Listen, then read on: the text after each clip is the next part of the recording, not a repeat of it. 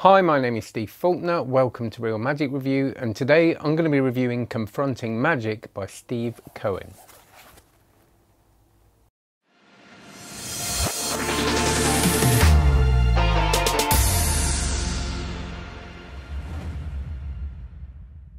Before we do that, can you please like and subscribe? Check out cardmagiccourse.com. That's my online card magic course, and you'll be very familiar with that if you've been watching a lot of these. Many of you are members, and go and see what all the fuss is about. Don't take my word for it. There's loads of testimonials from existing members and famous magicians on the page, all saying how wonderful my course is. Isn't that lovely? But go and have a look for yourself. Cardmagiccourse.com if you want a little taster, actually a big taster, a free course on the most powerful card move in card magic, easy for me to say.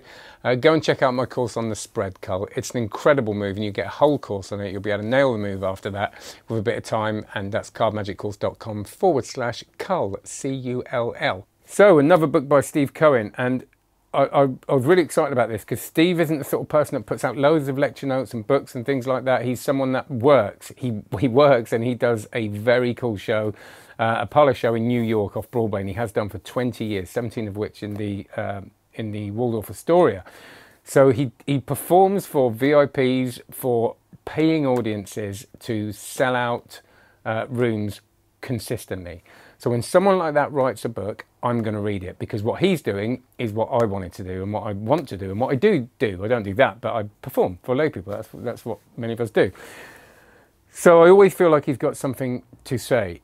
If you haven't seen his stuff, give it a Google, watch his Letterman clip on YouTube. Just Google it and you'll find it, and you'll get an idea of the kind of stuff. It's classic magic, again, which I'm a huge fan of. And what's lovely is to see how well it goes down for modern audiences and how hungry they are for classic magic. So the book is mainly in 3 different parts. Now I'll say it's written for lay people, but there's a lot in here for magicians, if you ask me. After the introduction, incidentally by Guillermo del Toro, who is himself an absolute genius and has a very good eye for magic, but without being a magician, what better person, and what a great person to write you forward. And then introduction from Steve, just talking about what chamber magic is. That's the name of his show.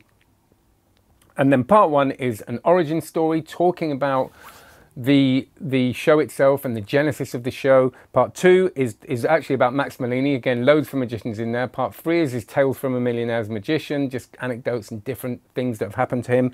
And then we've got the epilogue of him going forward and saying that he's still hungry for learning and researching. And I'll just break those down. I'm not going to go into loads of detail because I think it's a book you should read for a couple of reasons. Again, like I said, it's written by someone who knows. It's just a joy to read because it's utterly stunning. And I say this about a lot of books, but blimey, look at that. This is the sort of book, I put that, I'll get it away from my face so it focuses in. I put that on Facebook, and non-magicians, more than magicians, were saying, I want to read that. That just looks amazing to read. And it is. It's a book of colour, of class. The colours just jump out. The photos are incredible. Everything about it. It's published by Asseline, who, they're not magic publishers, they publish beautiful books. That's what they do. You look on their site and it's just, if you're a book person like me, you'll just want all of them, and some of them are like £1,000. This isn't, thankfully. So the first thing you notice are the photos, and mostly people's responses to the magic, which is what he talks about. You know, it's that sort of that kind of gut punch moment. I'm looking at them now and they're just wonderful. And I looked at these photos not in a way I usually do. I usually kind of look at photos and go, great. I'm not kind of the sort of person that walks around a gallery and spends 3 hours looking at a picture, though I'm trying to be, because I think there's probably something in it. And people seem to like it, don't they? But with these, I really, because I'm a magician, but just looking at that moment where they get that kind of where everything kind of drops away and they're just children, really. They just have that wonder. And these photos are some of the best photos I've seen that capture that moment and remind us why we're doing what we do. And again, it's think a drink, it's card tricks, it's tricks that we know because they're classics. His inspiration was Hofzinser and Malini. And the next chapter, and well, before we go into the next chapter, so the origin of the Chamber Magic story is something that he did talk about of his show. He talked about in the Vanishing Ink Astonishing Essays, but I loved reading about it, and I loved the fact it was written for lay people. To me, it was almost better to read that. And it's a story of resilience, it's a story of persistence, it's a story of someone that just loved magic and needed to do that, even though it was a riskier route to take, and his dad saying, no, you've got to get a job, and that was like red rag to a bull. It's like, well, now you've said that, this is going to work. And for someone like me or us, like many of us who are performing for lay people, that's what we do. Not necessarily if it's a job, but just that we feel that need to do it regardless of what people say. I think it's an important and very inspiring story to read, and I absolutely loved it. Chapter 2 is about Max Malini, which again, you know, lessons from Max Malini. And this is why I say there's a lot for magicians in here, because, you know, all the little things like, you know, wait a week for that moment. You know, I think about doing the top change or something like that, you know, wait for the moment, wait, you know, even if you have to be really patient when it really, really hits hard, or the moment of magic, you know, don't rush into it. You know, concentrate on your showmanship. You know, be bold. You know, it's stuff we kind of hear before, but hear a lot. But when we read it and really think about it, that's not an easy thing to do. And I love the fact that he's drawing all these lessons from the past into a show which I say is so powerful for paying audiences now. And then the next chapter is True Tales from a Millionaire Magician. And this is anecdotes, stories, things about his show, things that have happened to him. There's a chapter on Think a Drink. This is his famous trick that he's known for. And the fact that he got hold of the original Think a Drink prop from David Devant, and kind of there's this lovely photo, you see the two photos, one of David Devant holding it and him holding exactly the same prop. And I kind of got, well, I mean, I'm not someone that kind of collects those kind of old things, but I kind of got it when I saw that. He's got loads of stories about performing for celebrities, and you know, in other people's hands that would have been, or felt a bit boasty, I think, sometimes, but it didn't. It felt like someone who was going, look how hard I've worked, I still love this, and isn't this cool, this thing happened. It wasn't done in that kind of like, hey, I was hanging out with. It was, you know, the Warren Buffett story, him, you know, talking about he's going to do Think a Drink, and they say, right, that carpet's worth this much, and it's white, so do you really want to do that? And he's all right, and he had to change things up. And performing at Carnegie Hall, and the nerves he's experiencing when he's doing that. And again, it's nice to hear this.